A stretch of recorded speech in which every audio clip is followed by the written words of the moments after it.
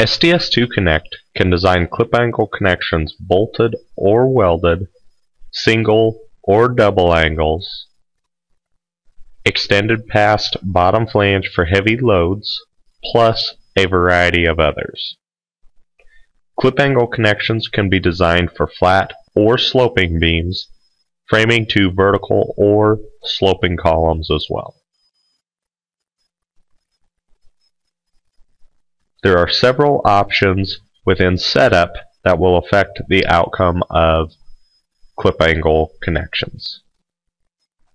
In options, users can choose which SDS2 material file angle sizes are to be selected from when designing connections.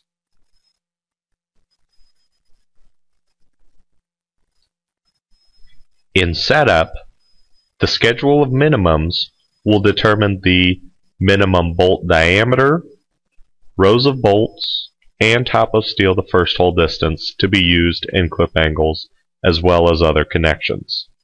These options can have different settings based on the nominal depth of beam being connected.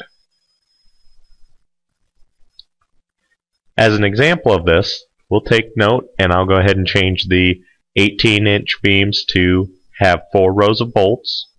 We'll simply edit this connection on an 18-inch beam and make a simple change just to force it to be redesigned. Once this is done, I can see that number of bolts increases to 4 to meet the minimum required. Back in setup, in design criteria, we can see the default grade to be used for angle connections in the connection material specifications section. In standard fabricator connections, you will find settings for hole center to center distances for 3 different gauges: wide, narrow, heavy gauge inside, and heavy gauge outside holes. Heavy gauge inside and heavy gauge outside holes can be set to the same value to accomplish a third single gauge if required.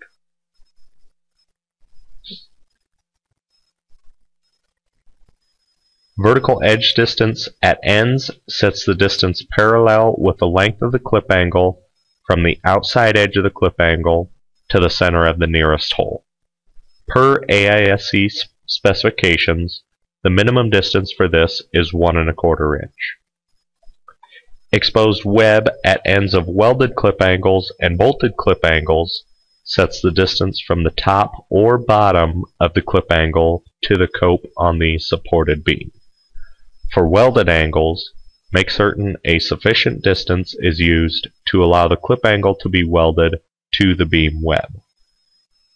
Use expanded vertical bolt spacing will attempt to expand the normal bolt spacing 1.5 or 2 times if an axial load is applied to a beam. As an example, I can see I have a welded clip angle on the right side. If this is edited, we can see I have a tension load. Since I checked the option to use expanded vertical bolt spacing, it's redesigned with that expanded spacing. Again, back in setup, the option to combine beam and vertical brace clip angles will cope the beam flange and extend the clip angles to connect the brace gusset plate in a beam column brace connection.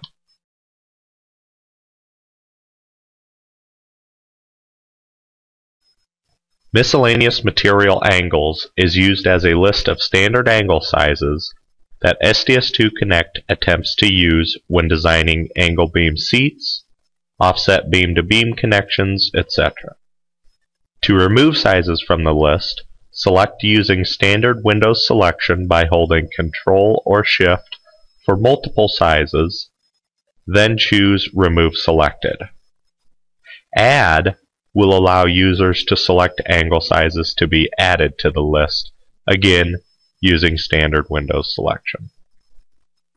Clip angle configurations have settings for the standard angle size, whether the long leg is on the supporting or supported member, hole types to be used in both legs, gauges, etc. Gauge on leg to supporting member is only available when slot holes are selected as the hole type in leg to supporting member. Otherwise, the gauge is based on the center-to-center hole distance and the web thickness of the supported beam.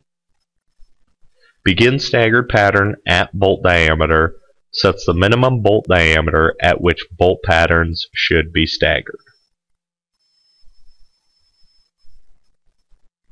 All settings you see are available and can be set differently for each bolt diameter of bolts seen in the tabs at the top of the window.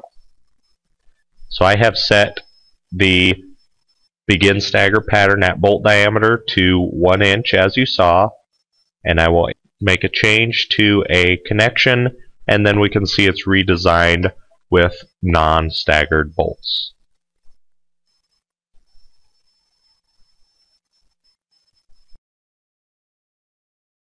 Back in the clip angle configurations, you can see that the single welded to supported member configuration has an additional field to determine if the hole location is measured from the center or face of the supported beam's web.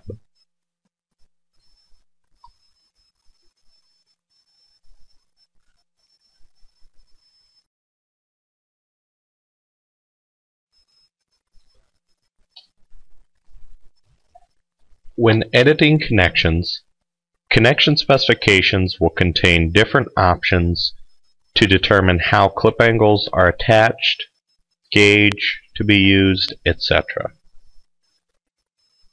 Clip angle connections can be added to both sides, just the near or far side of a beam's web, using the Add Clip Angles To option.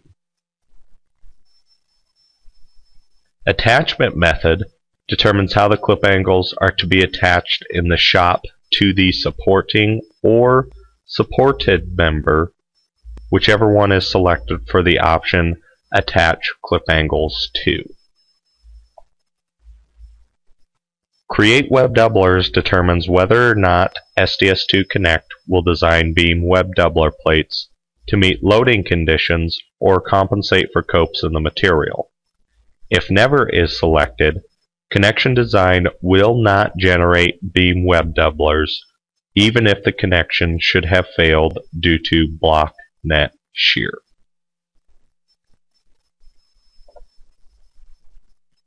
Replace doubler with larger clip will look in the angles list in setup for a suitable angle size to use instead of web doubler plates if they are required.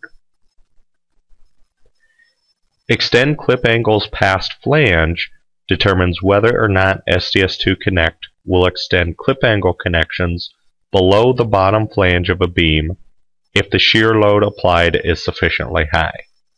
To do this, SDS2 Connect cuts the bottom flange flush with the web, extends the clip angles down, and attaches them to a web extension plate.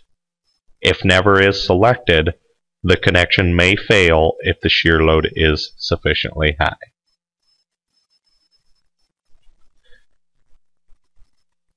For options such as expand vertical bolt spacing, skew holes and angle, and combine clip angles, a setting of automatic means there is a setup option, and SDS2 Connect will determine what to do based on what is chosen in setup.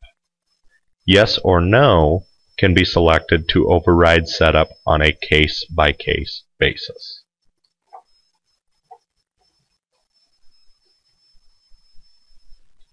The last option to look at is safety connection. There are several different configurations for a safety connection.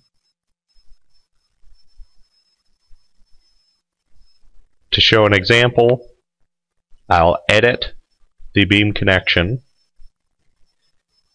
choose Create a Safety Connection,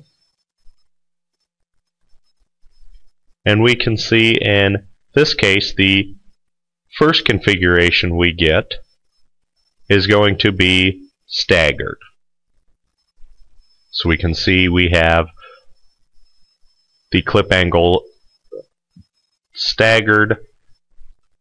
One is higher than the other.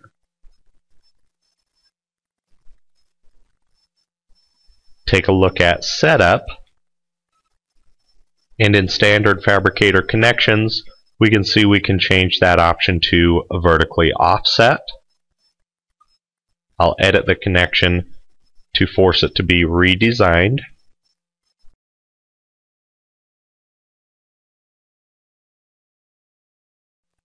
And we can see we now have a offset safety connection.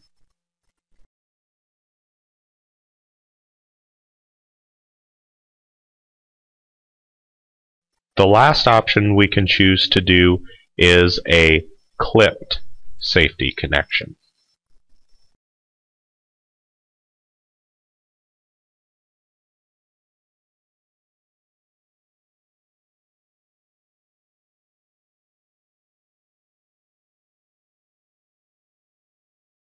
What the clipped safety connection will do is it will actually clip one angle at the bottom, so one angle is shorter than the other.